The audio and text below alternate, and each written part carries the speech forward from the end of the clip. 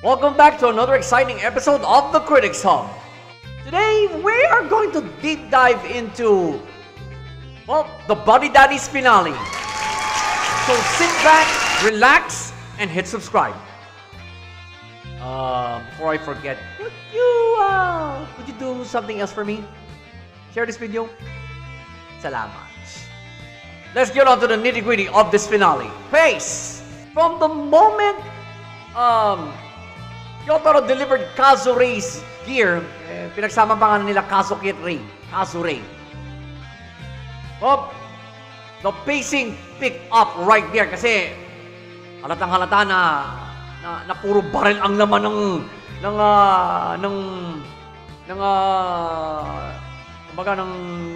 strong case na to eh. Pang baril yung design eh.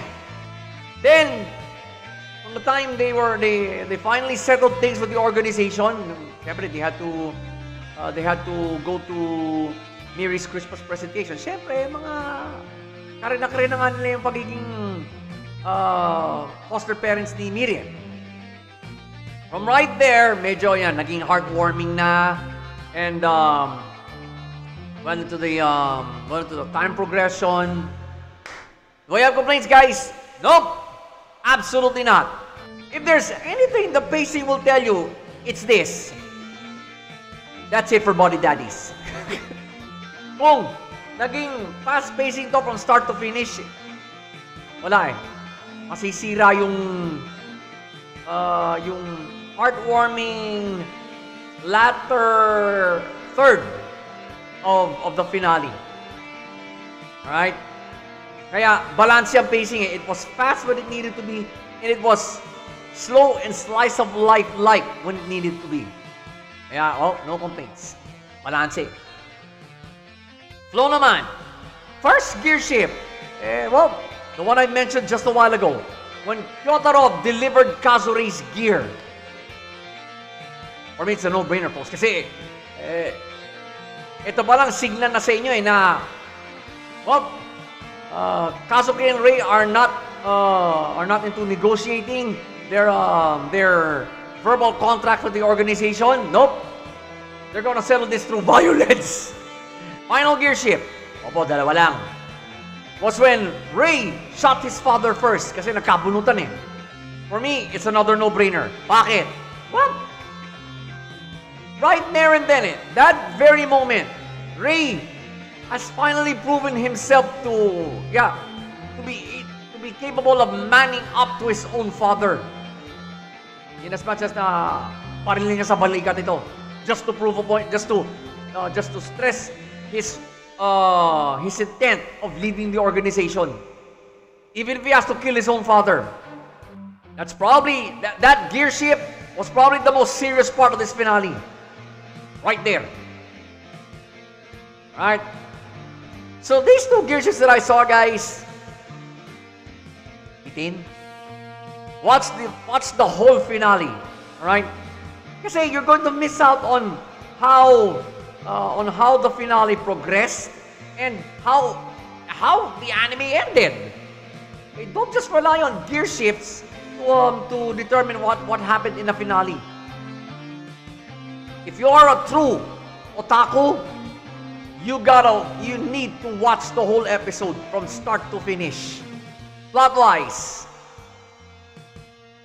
May mga flashback sequences courtesy of Rei, pero hindi. While he was talking to his father with a gun pointed at him, nagpa-flashback sa kanya yung mga wonderful moments na binabanggit niya mismo sa tatay niya. He was stating his case to his father after the gunshot, of course. Therefore,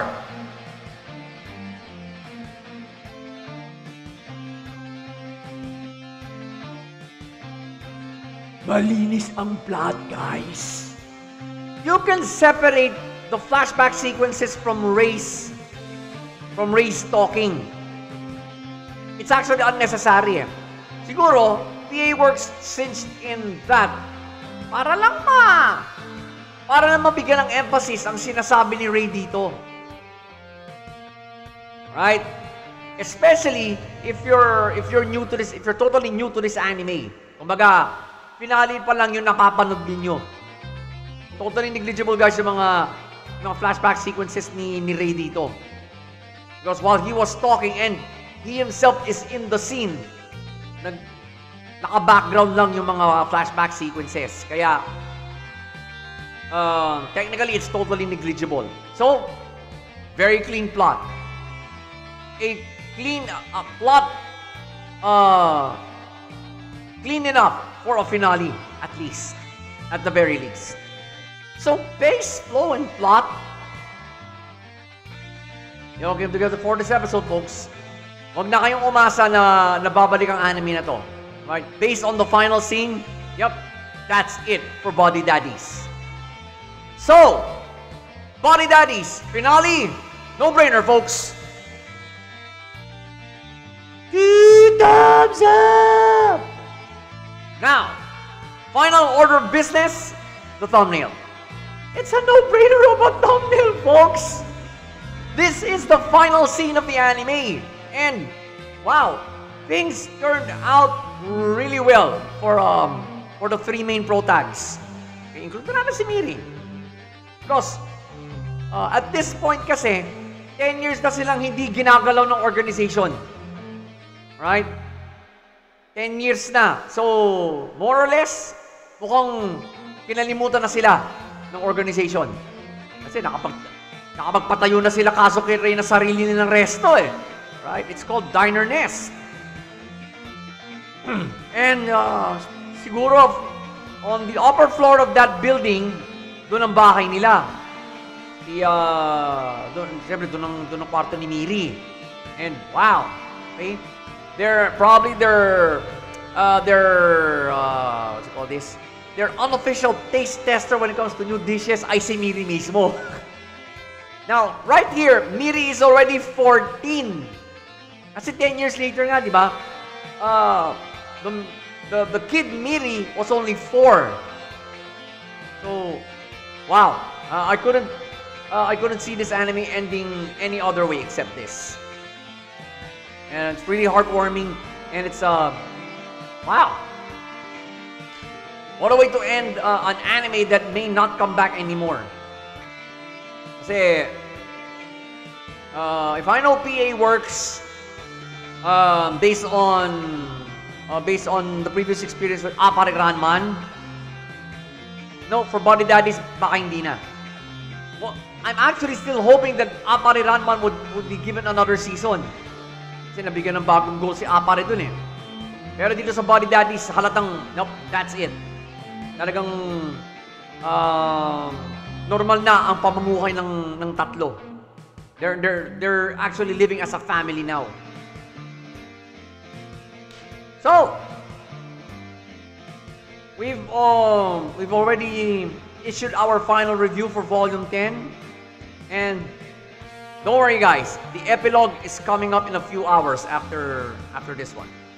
In the meantime, watch the other reviews on this playlist. Or if you're patient enough, watch out for Volume 11.